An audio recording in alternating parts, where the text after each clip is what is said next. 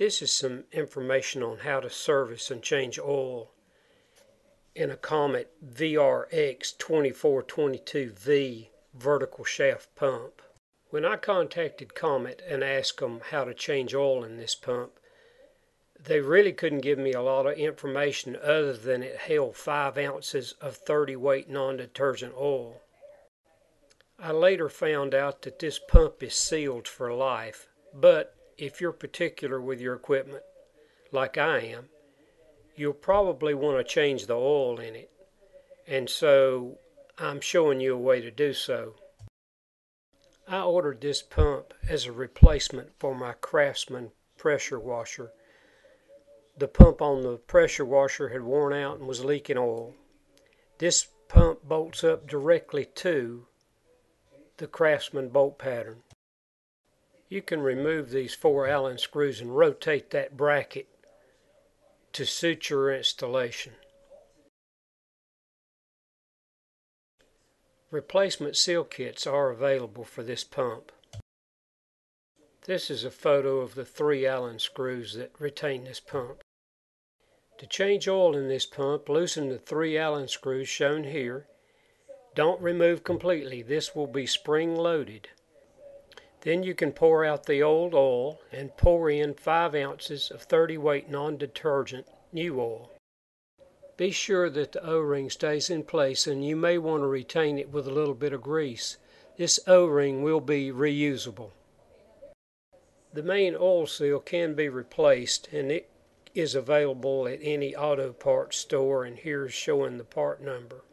To replace this seal, the hub, the bearing, you will need a press. Unless you have access to a press, please don't undertake this. This pump uses a double row ball bearing. The bearing number can be cross-referenced and should be available at any auto parts store. This shows the bearing, the wobble plate, and the bearing part number. Do not use your press on the center of this wobble plate hub. It's far too fragile. You will have to make an adapter that's cut at an angle out of wood or metal or maybe even PVC pipe in order to press this wobble plate back into the bearing. This photo is looking down into the pump housing where the oil goes. Now the seal goes at the very bottom of this housing as shown in this photo.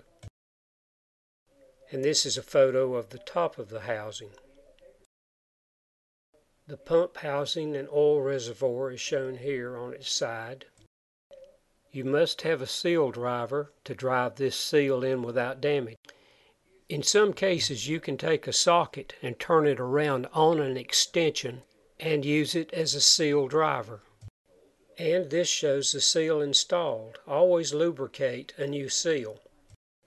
This photo shows the 2 wobble plate bearing races and the bearing, and the pump body showing where the 3 main pistons go. The wobble plate rotates and drives these 3 pistons in and out. Seals are used on all 3 piston plungers. Refer to the parts breakdown at the end of this video for proper placement. This O-ring seal should be reusable if not damaged. I hope these parts breakdowns will be visible when this video is made. If not, you can find these breakdowns on the web. If I remember correctly, I got these parts breakdowns from Comet's website. Websites that sell Comet pumps may also have these parts breakdowns.